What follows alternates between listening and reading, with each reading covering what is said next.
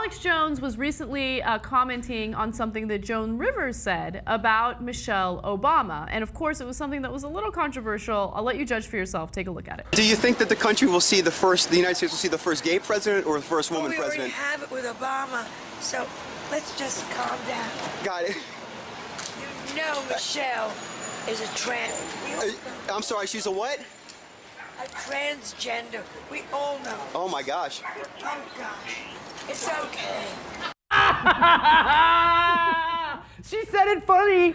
She said it funny. You know, it's funny. The first time I saw it, I didn't think it was funny. But like the way we just edited it there, we cut off the end and the beginning. Oh. And like it's much better. Like it's actually pretty fun. We all know it. It's okay. It's okay. It's okay. It's okay. It's crazy Aunt Joan. She can say whatever she wants. She's a comedian. Yes. Boy, I wish she would take off that comedian mask and let us know the real Joan. All right, so Joan Rivers does that. It was obviously meant to be a joke, right? And I could understand why some people would still be offended by it, but still, I think as long as it's a joke and as long as you are a comedian, which is what she does for a living, yes, move on with your life.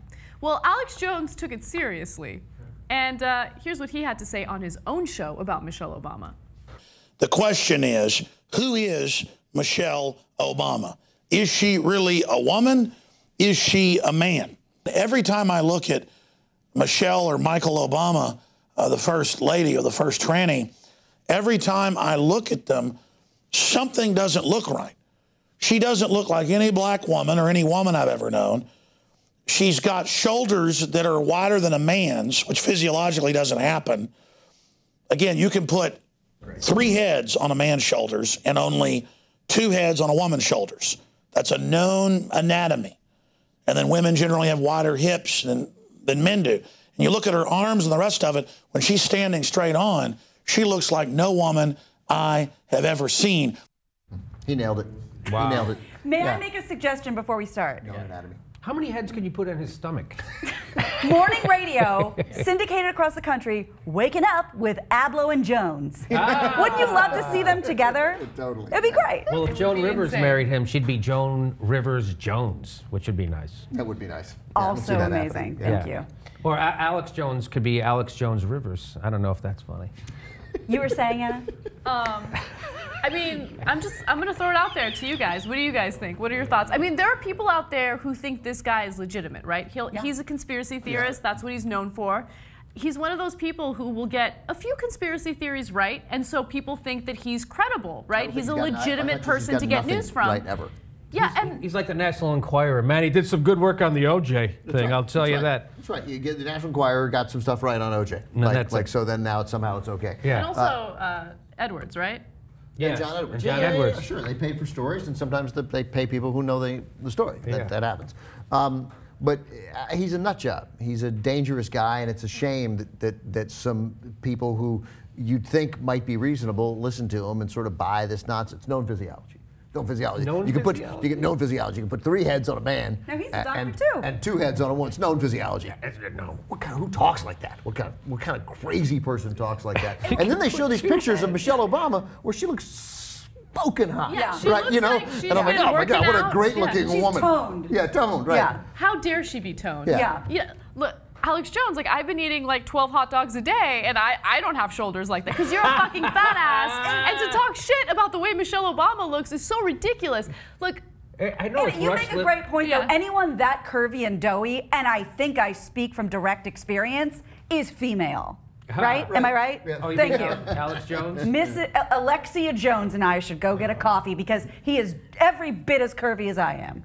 Well, you know what? He's a lot more masculine, Alex Jones, since he stopped wearing the push-up bras. But I think...